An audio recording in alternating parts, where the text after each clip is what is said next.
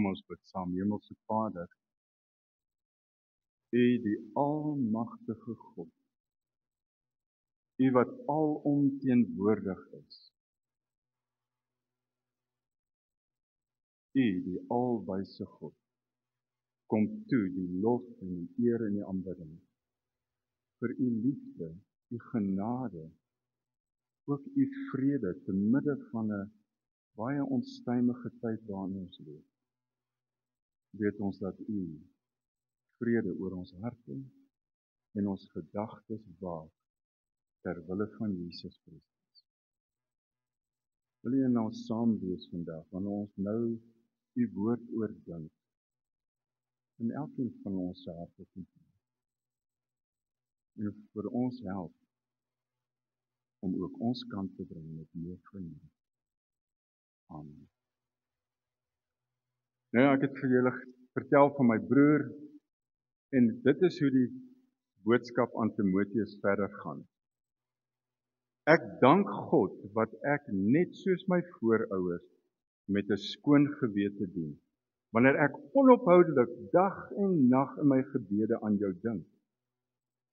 Ek onthou jou afskeidstrane en wil jou baie graag weer sien.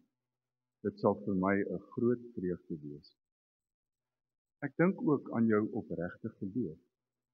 Dieselfde geloof wat al in jou ouma, Louise, en in jou ma, Denise was, en wat daarvan is ek oortuig, ook in jou is.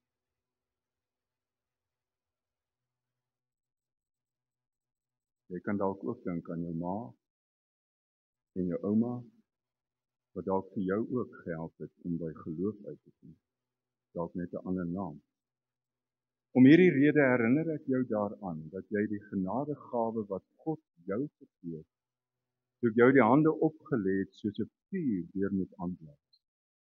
Die Gees wat God ons gegee het, maak ons immers nie lafhartig nie, maar vul ons met krag en liefde en selfbeheersing. Die nuwe King James vertaling vertaal daai selfbeheersing as 'n sound mind, 'n gesonde denke. Jy moet nie skaam wees om die boodskap van die Here te verkondig nie. Jy moet jou ook nie skaam vir wat om sy ontwil, vir my wat om sy ontwil 'n gevangene is nie. Inteendeel, dra jou deel van die ontberings vir die evangelie met die krag wat God jou gee. Hy het ons gered en ons geroep om aan hom toegewy te wees. Dit het hy gedoen, nie op grond van ons dade nie, maar op grond van sy eie besluit en die genade wat hy van ewigheid af in Christus Jesus aan ons geskenk het. Hierdie genade is nou aan ons geopenbaar deur die koms van ons verlosser Christus Jesus. Hy het die mag van die dood gebreek en deur die evangelie, die onverganklike lewe, aan die lig gebring. Van hierdie evangelie het hy my aangestel as prediker en apostel en leraar. Om die rede lei ek ook hierdie dinge. Maar dit skrik my nie af nie, want ek weet op wie ek vertrou. En ek is daarvan oortuig dat hy magtig is om wat hy aan my toevertrou het, tot op die dag dat hy weerkom, in stand te hou. Ja, as 'n mens kyk na die boodskap en mens luister wat Paulus vir Timoteus geskryf het, dan herinner hy vir 'n mens aan hoe jy tot geloof gekom het en ek tot geloof gekom het. Die voorreg wat ons het om dalk in 'n ouerhuis te kon groot word en iets van die Here te hoor, of dalk deur iemand anders wat die evangelie oorgedra het na jou en my. Nou, ek was 'n baie klein sokkertjie toe ek al besef het, ek het 'n vader in die hemel. My pa is dood toe ek 3 jaar oud is, en toe hoor ek het 'n pa in die hemel, maar ek hoor toe daar's 'n vader in die hemel ook. En ek het met hom begin kontak maak, net kort na 3. En so het my verhouding met die Here begin. En ek dank die Here vir my ma, wat voortgegaan het om huisgodsdienst te hou, weliswaar uit 'n Hollandse Bybel uit, Nederlandse Bybel, En maar ek kon Nederlands verstaan, so ek het dit waardeer. Ek dank die Here vir 'n Rias de Beer toe ek 8 jaar oud was hy my sonnaarskoolonderwys. En iets moes daar gebeur want op 9 het ek geweet, ek staan in 'n vaste verhouding met die Here en ek wil hom dien. Daarom was dit vir my swaar op daai stadium, toe ek al reeds van my boetie afskeid geneem het. En kan ek onthou dat hy ook maar eintlik hierdie versie eendag vir my sê, hy onthou my trane toe hy met die trein so wegry. Want hy was my geestelike vader ook. Hy moes die plek vir my pa inneem en hy het dit ook goed gedoen. So, ons kom op verskillende maniere by die Here aan. Die rol wat verskillende mense in jou lewe dalk gespeel het en wat jy aan moet dink. Ek onthou jare later toe ek in die Canaries was en ons in 'n plek soos Oranje Moed gekom het en daar het ek vir Jonah ontmoet en Jonah het my voorgestel aan Tommy Jr. Tommy Jr. was maar omtrent so 8, 9 jaar oud, so my ouderdom, wat ek was toe ek nou die Here leer ken. En Tommy vertel vir my, hy het in hierdie huis groot geword waar hulle nooit van Jesus gehoor het nie. Jonah en Tommy senior het nooit van die Here gepraat nie. So hy kom in graad 1 as 6-jarige en hy hoor vir die eerste keer van Jesus. En op die ou einde sê hy vir sy ma, ek wil Sondagskool toe gaan, ek wil kerk toe gaan, want ek wil meer weet van Jesus. En so begin daar 'n verhouding tussen die Here en Tommy Jr. Op 'n dag vertel Jonah, het sy 'n deal gemaak met Tommy Jr. Tommy Jr. sê, ma, as dit en dit gebeur, sal jy saam met my kerk toe kom. Jonah sê vir my, dit sal nooit gebeur het nie.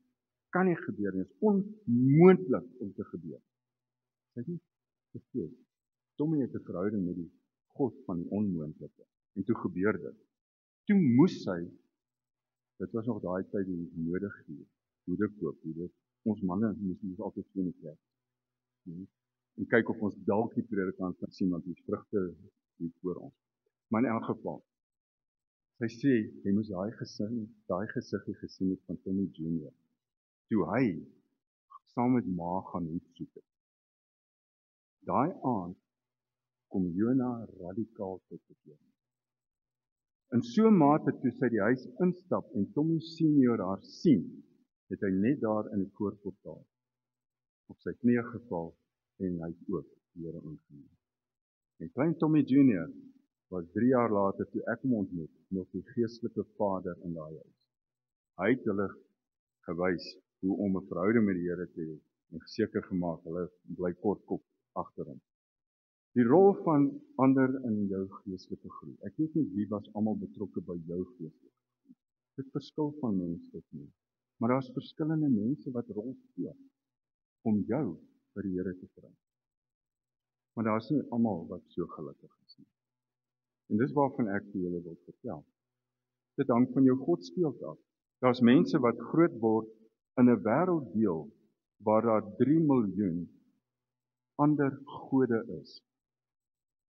Die Hindus het omtrent, ek weet nie hoeveel gode. Elke ding in Indië het omtrent 'n goddelikheid geword. Van 'n Brahmaan-koei tot 'n sekere plek, verskillende beelde wat hulle maak. Mense wat Boeddha aanbid. Mense wat ander mense aanbid. Ek wou vir julle hierdie video gewys het, maar hy werk nie. Kom ek vertel jou nou van hierdie persoon. Hy het in die suide van Indië groot geword. En nou vertel hy kom toe nou in Bangalore aan, waar hy toe bly. En hy het groot geword by sy maale in 'n ander godsdienstbeeld, in die Hindu geloof. Hy sê, en ek het nie meer lus gehad vir nog 'n god nie. Maar hy kom by 'n ashoop aan, en daar tel hy 'n ou gehavende boek op. En hy begin weer daai ding blaai. Hy sê, maar dit is soms snaaks, sekere plekke is onderstreep. Sommige is nogal in kleur ook nog. En toe lees hy van 'n God wat gekom het om sonde te vergeef. Hy sê, maar ek het groot geword in 'n godsdienst. Sy ma het hom groot gemaak, die gode is daar om jou te straf. vir jou sonde. Nie om jou te red van jou sonde. En dit het hom nuuskierig gemaak. En so het hy begin om hierdie boek te lees. Op 'n dag loop hy by 'n kerk verby, en daar's mense en hulle nooi hom in. Hy sê, nee, ek is nie 'n Christen nie. Hy sê, maar daai boek wat jy in jou hand het, wat 'n boek is dit? En hy kom toe agter dit wat hulle in hulle hand het, en dit wat hy by die huis het en wat hy deurlees, is dieselfde. Dis 'n Bybel. Hy het 'n ou gehavende Bybel op die ashoop opgetel, en so ontmoet die Here vir hom. En toe kom hy tot bekering. Hy sê en sy hele lewe verander. En hy is een van Tema Radio se werkers, voltydse werkers in Indië, waar hy die evangelie bly verkondig. So dit hang af van jou godsbeeld. Hoe sien jy God? Hoe word jy geleer oor God? Jy en ek is bevoorreg. Ons het geleer van God die Vader, die Almagtige, die Skepper van die hemel en die aarde. Ons het geleer van sy Seun, Jesus Christus, wat mens geword het en tussen ons kom bly het. Ons het geleer van sy kruisdood en binnekort is ons weer by Paasfees. En ons hoor weer eens die evangelie, dat hy namens jou en my gesterf het vir my sonde en vir jou sonde. Die God wat gekom het om sondaars te red van hulle sonde. Maar daar's mense wat ook in ander moeilike omstandighede bly. Julle hoor almal van wat in die Oekraïne aangaan. Dis oorlog. Tema Radio het, dink ek, 14 radiostasies daar gehad, 4 is gebombardeer. Ek dink ons sit op hierdie stadium met 7 of 8 radiostasies oor. Maar soos wat hulle bombardeer, word die torings weer opgerig en die evangelie gaan aan. Die ouens bly voorbidding doen, hulle het beraders wat mense bystaan, en intussen is die kerk besig om te groei in die Oekraïne, ten spyte van die oorlog. En die Oekraïense Tema is nie teen die of kom ons sê die Russiese Tema nie. In Rusland verkondig hulle ook die evangelie. Want wat ons verkondig is nie politiek wie is reg en wie is verkeerd nie. Wat ons verkondig is die waarheid dat die verlossing lê in Jesus Christus. Hy is die enigste ene wat werklik vrede kan bring tussen mense van verskillende kulture. As jy dit nog nooit in Efesiërs 2 gaan lees het nie, gaan lees dit vanmiddag.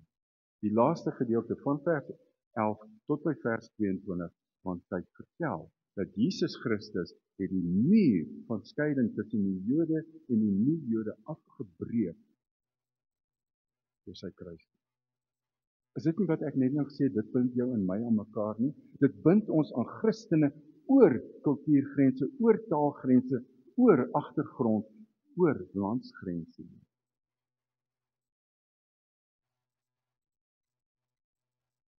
Noord-Korea, totaal gesluit vir enige Christendom. As jy gevang word met 'n Bybel in jou hand, gaan jy na 'n werkerskamp toe en jy gaan ten minste 18 ure 'n dag gaan jy moet fiksel.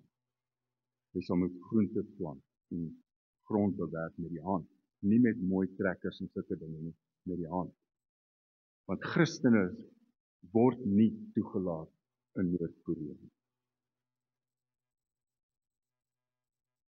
Kirgistan. Wie het al gehoor van Kirgistan? Ek dink dit is 'n land wat ons nie baie van hoor nie.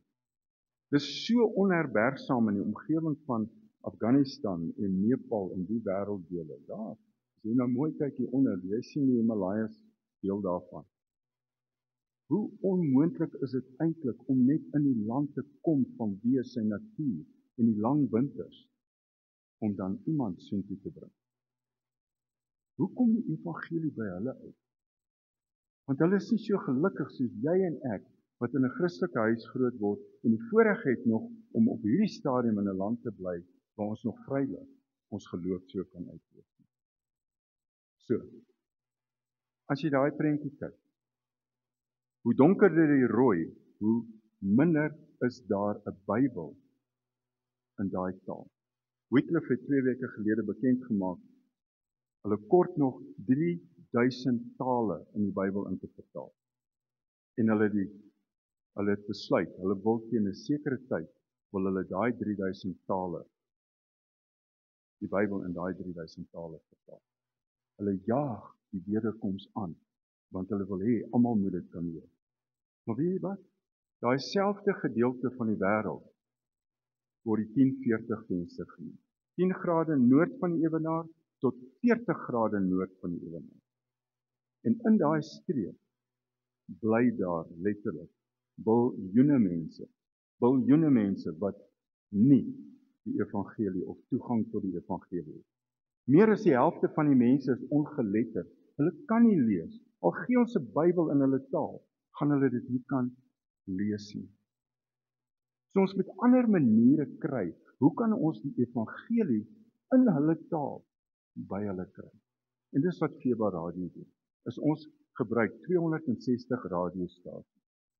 Ons het mense, plaaslike mense wat die taal en die kultuur ken, wat waarskynlik ook uit daai ander godsbeelde gekom het en tot bekering gekom het en nou die evangelie baie makliker en met groter oortuiging kan verkondig. Marika, ek gaan jou op die spot sit. Hoekom dink jy die Here vir Paulus gekies en nie vir Petrus nie? Om die sendingreise te doen. Ek wil hier net 'n bietjie werk.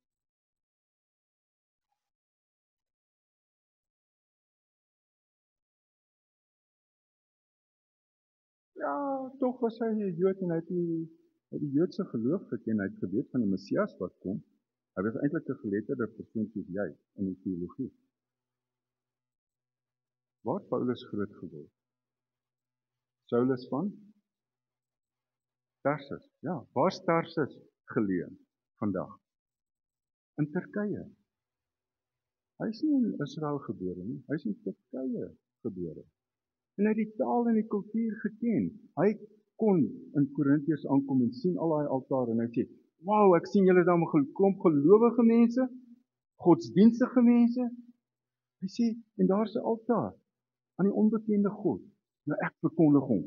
En hy gebruik hulle godsbeeld en hy bring hulle tot by geloof in Christus. Want hy ken die kultuur, hy ken die taal, hy kom baie meer oortuigend oor. As ek in een van daai lande moet gaan werk, sal dit my 25 jaar vat, saam met my teologiese opleiding, ook taalopleiding, kultuuropleiding, en wat nog praat, om in daai land te mag inkom, gaan amper nie maklik wees nie. Maar kom as ek kry dit reg, dan moet ek nog die mense se vertroue wen. Julle vertrou my hier, omdat die kerkraad toestemming gegee dat ek hier ben. As ek net sommer vandag hier opgedaag het, sê, wat soek hierdie man hier so? Wie gee hom nie reg om op hierdie kanse te kom? Jy moet die vertroue van mense wen, om die evangelie te kan verkondig. Ek sê altyd in Engels, you need to earn the right to be heard. Dis nie 'n reg nie, dis 'n voorreg. Nou wat doen ons? Ons maak gebruik van hierdie plaaslike mense, en ons maak gebruik van radiostasies, 260, en ons verkondig die evangelie in 24 uur, in 152 verskillende tale, na lande wat nie toeganklik is vir die Christendom. Nou gaan werk maar uit. Gemiddeld so tussen 1570 tot 2000 uur 'n dag. Nie worry nie, ek weet daar's net 24 uur in die dag. Alright. Daar is net 24 uur. Maar gaan werk nou uit 260 radiostasies, maal 24 uur, dan is daar nog 'n paar uur oor, wat ons nog ekstra kan verkoop. So, FEBC, Far East Broadcasting Corporation, en Far East Broadcasting Association, waarvan ons deel is, het alreeds in 1945 met die konsep begin om deur radiosenders dit uit te stuur. So toe hulle aanvanklik in China begin het, toe het hulle evangelisasie gedoen. Sendelinge het gegaan en evangelie verkondig, mense na die Here toe gelei. En toe kom Maart in en hy besluit, alle sendelinge, alle evangeliste uit die land, weg. Julle mag nie weer propaganda maak vir die Christendom nie. So FEBC skuif na die Filippyne en hulle gebruik kortgolf klankgolwe wat oor duisende kilometers ver kan strek. Jou kortgolf is dalk nie so lekker suiwer nie, maar tog saai dit oor duisende kilometers uit na die noorde toe. En hoor net wat die Here deur Mao Zedong. Mao Zedong wou toe kommunisme versprei. En die vinnigste manier was om deur radio te werk. So hy deel toe radio's uit aan al die mense in China en hulle vang epidemie op. Deur een persoon in die eerste 6 maande 300,000 mense tot bekering gekom. Want hulle het die evangelie in hulle eie taal en in hulle eie land gedoen. En dit is hoe hulle toe begin het. Vandag, verkondig ons dit in baie verskillende lande. Ons deel hierdie radiootjies uit. En as jy my glo, of jy wil glo op 'n werk of nie, ek het hom vannag gelaai. Kom ons kyk. Jy moet weer vir my sê, jy is met pap. Ag nee, nie weer nie. Nie weer nie. Ek wil net eers sê vir my. Daar is nie batterye daar nie. Dis die ander batterye daar nie. So, ek het net hier kyk. Of hierdie ene se battery in is. Want ek het nou die dag myself vasgeloop en toe is die battery nie gelaai nie of ingesit nie. En okay. Dit maak nie saak nie.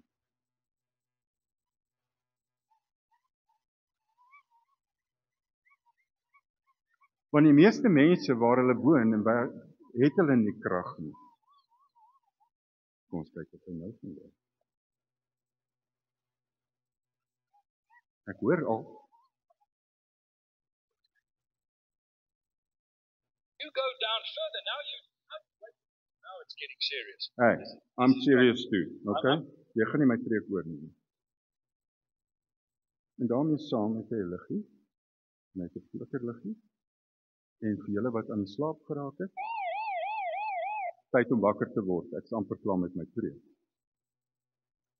Ons deel hierdie radio's uit in honderde in verskillende lande. Hoekom? Kon julle daar agter hoor, die radio? Kon julle daar bo hoor? Nou normaalweg is dit maar so tussen 10, ek moet die liggie net afsit, anders maak die battery nog meer plat. Tussen 10 en 50 mense sit om 'n radiootjie. In so 'n mate dat in Malawi het ons 14,000 luistergroepe. Eintlik meer as 10,000 sê hulle, maar hulle reken is nader aan 14,000. 3,500 in Mosambiek. En waar is ons radiostasie? Het julle gehoor van nou die dag dat daar 'n klompie soldate weer doodgemaak is in die noorde? Nou hulle bly eintlik rondom ons een radiostasie in die noorde van Mosambiek. Dis hartseer om te dink, hulle bly daar, pas die plek op en hulle word vermoor. Maar die evangelie word van daaruit uitgesaai oor die hele vlakte waar die evangelie nodig is in daai wêrelddeel. So uit FEBA Suid-Afrika het ons al reeds in Mali, in Chad, dan in Malawi en dan ook in Mosambiek. Het ons radiostasies wat aan die gang is. Chad het ons so 'n bietjie probleme gehad, ons nou weer aan die gang, uiteindelik ons instrumente teruggekry en nou is hulle alweer 'n uur 'n dag wat hulle uitsaai. Ons bid dat hulle binnekort weer goed aan die gang sal kom. En soos wat ek sê in Mosambiek, het ons 3 radiostasies aan die gang. Malawi is juis in 'n gebied waar die Jou is en die Jou mense is meestal moslems en dit waar die evangelie die nodigste is. Om hulle te help het ons dan ook wat ons noem 'n Audio Bible wat 400 uur se Bybel op het. Nie net Bybel gedeeltes nie, maar ook man-vrou verhouding, ouer-kind verhouding, goeie besigheidsbeginsels uit die Christen of vanuit die Bybel uit. Dit word dan ook net so gratis uitgedeel aan hulle, sodat hulle die evangelie kan hoor. Maar ons het nou onlangs, as jy net kyk na Mali, 23 miljoen mense, 2,6% is Christene. As jy gaan kyk na Chad, daar is natuurlik bietjie meer Christene, 38%, maar 54% is moslim. Ons wil die mense bereik. Nou hoekom wil ons die noorde bereik? As jy dit nie weet nie, maar die noordelike deel van Afrika was die eerste 300 jaar na Christus Christen. 99% was Christene. Marike en my teologie het daar ontstaan uit Noord-Afrika uit.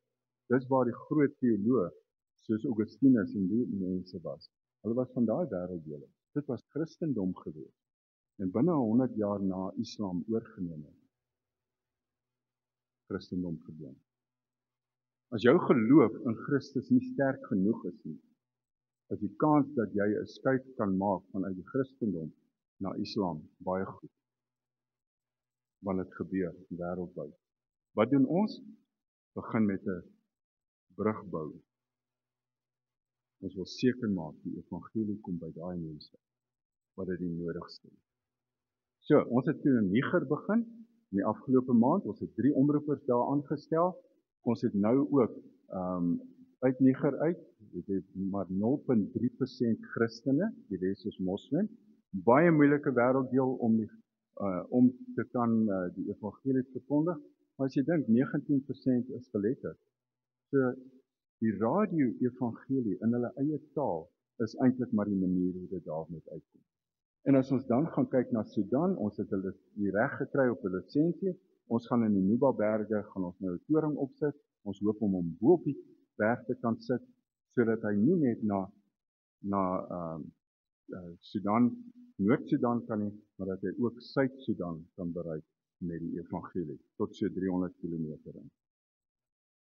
So, hoe kan jy betrokke raak? Ja, volg ons op Facebook, volg ons op Instagram, volg ons deur te kyk na die YouTube getuienisse en so aan. Of jy gaan na jou eie foon toe en jy maak jou app oop, die toepassing van Tema, en as jy daarso dit so kry, dan is daar 'n daaglikse gebed. Ek het die een van nou die dag opgesit, maar vandag sinne klink so. In China word mense soms afgedank, omdat hulle Christus as verlosser aanvaar.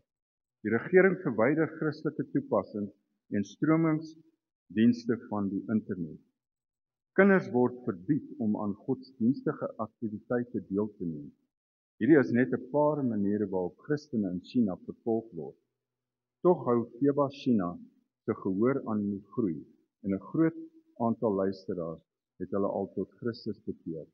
Prys God vir hierdie oes en bid dat hy sal aanhou om Tema China en hul luisteraars te seën te midde van moeilike omstandighede.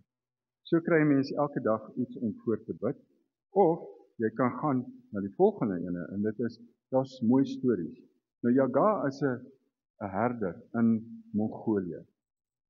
Hy reis deur die velde en soek goeie veld vir sy perde, kyk waar's mooi, lekker water vir die perde, en dan slaan hy sy tentjie aan die einde van die dag weer op. Daar slaap hy en dan môre begin hy nou maar weer verder reis. Hy sal nooit in 'n dorp kom nie, of by 'n kerk kan uitkom nie. Maar Jaga het iemand langs die pad ontmoet, en die het hom na die Here toe gelei, vir hom 'n radiootjie gegee, en so 'n radiootjie is nou Jaga se kerk. Dit leer hom van die Here, so groei hy, so ontwikkel hy. En in Mongolië het hulle nou al so ver gegaan, dat hulle besig is om nog senders op te sit, sodat hulle die hele Mongolië kan bereik. En uit dit het hulle begin om liedere te skryf in hulle eie taal, met hulle eie kultuur, aanslag van musiek en so. So groei die kerk. Wonderlik. Want radiosyne kan nie gedoen word soos wat hulle in China doen met die rekenaar nie. Ja, ons maak gebruik van rekenaars. Ons maak gebruik van smartphones om die evangelie uit te dra. Maar hulle kan nog steeds dit versteel, terwyl die radiosyne kan nie versteur word nie. Dit gaan waar dit moet kom, en so bereik die Here die een na die ander mens, en ons reken so 10 miljoene jaar vanuit ons kant uit. Nou, hoe kan jy betrokke raak? Ja, ek het agterin op die tafel het ek 'n lys wat jy net jou naam kan neersit en jou selfoonnommer, en dan gaan my kollega, my en Marita se ander kollega Magda, sal dan in hierdie week met jou kontak maak en hoor hoe wil jy betrokke raak. Nou wat is die manier van betrokke raak? As jy jou e-posadres vir gee, dan kry jy elke maand, ons het nou juis die afgelope Vrydag die maand vir Maart se gebeds voorstelle gekry. So daar's 'n brief wat deur die e-pos kom met voorstelle vir elke dag. Bid vandag vir dit, bid vandag vir dit. En so gaan hy aan. En dan in die middel van die maand dan kry jy Dr. Hierdie, ons nasionale direkteur se brief om vir jou te vertel wat gebeur internasionaal of wat gebeur op die tuisfront van met Tema. Dan is daar 'n ander manier en dit is met jou selfoonnommer kan jy elke Sondag aand kry jy een SMS wat net vir jou sê bid hierdie week vir die volgende aspek.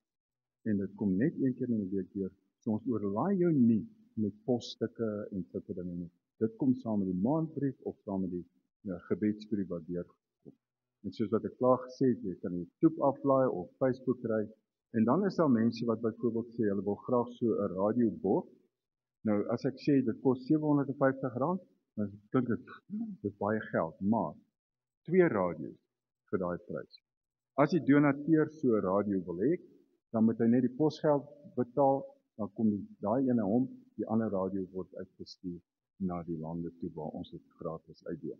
Dit is maar die manier waarop ons werk en hierdie as jy betrokke wil raak met die Aandeel Bybel, hy kos R480 en dit word net uitgedeel want hy's nie beskikbaar in die Suid-Afrikaanse taal nie. Hy's net beskikbaar op hierdie stadium in jou taal wat ons dit dan laat oplaai en dan net so uitdeel in die honderde en soms duisende.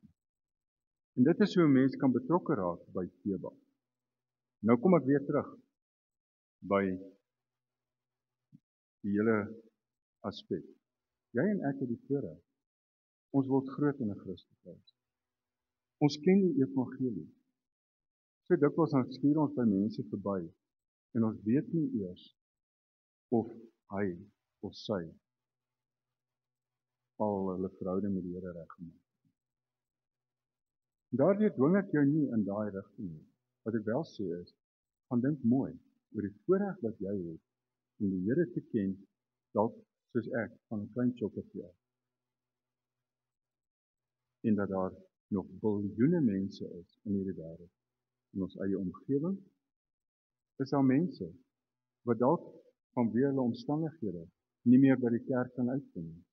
Dit kan ook wees dat daar mense is wat teleurgestel is in die kerk, omdat hulle geloof begin kwyn het, en dat hulle nie meer by ons wil deel wees nie. En dis mense wat jy dalk ken, en wat jy kan sê, kom ek nooi jou weer uit, kom saam met my. En hoe gaan dit met jou, en jou verhouding met die Here? Ek onthou my ou boek, sy heel eerste kuier, nadat hy in 1972 finaal uit ons land uit weg is. Kom kuier hy net voordat ek getrou het. En sy eerste vraag vir my, Willem, hoe gaan dit met jou verhouding met die Here? Hoe gaan dit met jou verhouding met die Here? En wat gaan die mense, wat nog nooit van hom gehoor het nie?